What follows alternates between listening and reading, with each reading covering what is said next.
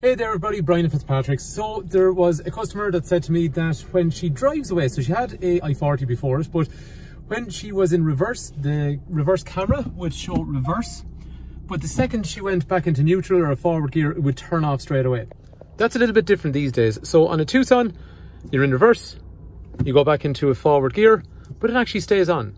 Now I don't mean it stays on permanently. I mean, once you go first forward, you drive away, I'm just going to drive across the forecourt here, it will eventually turn off, but there's a little bit of time where it actually stays on. I think it's a cool idea. I like it because just as you drive away, it's just as you're kind of clearing objects that you've moved around and stuff like that. I think it's quite useful, but not everyone likes it. Anyway, if you want to get rid of it on a Comfort Plus or Executive model with the 8-inch screen, like this car here, you go into Settings, and then you go over to Display, and then you scroll up through here, and you go into Keep Rear Camera On, and you uncheck it.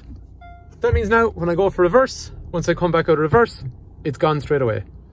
So that's how it works on the 8-inch screen, which you'll find in Ireland on the Comfort Plus and the Executive model. But if you have the 10.25-inch screen on the Executive Plus, it's going to look a bit different. So in that case, we're going to go into Settings over here. Again, we're looking for Display. It's a similar sequence. It just looks a little bit different. And scroll down to Keep Rear Camera On, and then check it or uncheck it, depending what your preference is.